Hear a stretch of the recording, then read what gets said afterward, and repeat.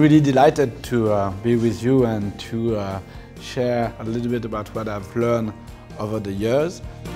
I'd like you to think a little bit about just the reason why we have this subject, managing creative people, because in fact it reflects a deep change in the way the industry was organized. Creative people are different from you and I, that's why we hire them. They do something that we cannot do. They tell stories, they manage to get trends before we do, and they manage to get them in a way that we might have felt, but we didn't manage to express.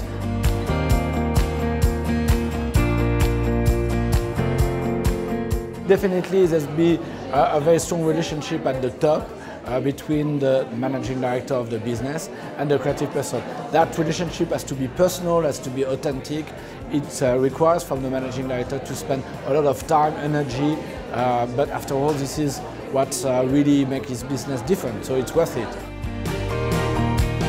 What they bring is so unique. We need to give a proper space, both physically and mentally, to the creative people.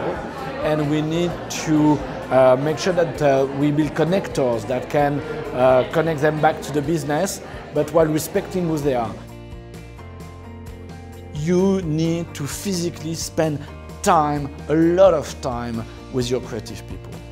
Human interaction is absolutely key. Be yourself, be authentic.